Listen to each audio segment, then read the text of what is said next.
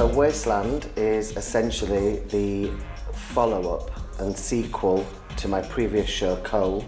Is essentially 10 years after the 1984 miners' strike.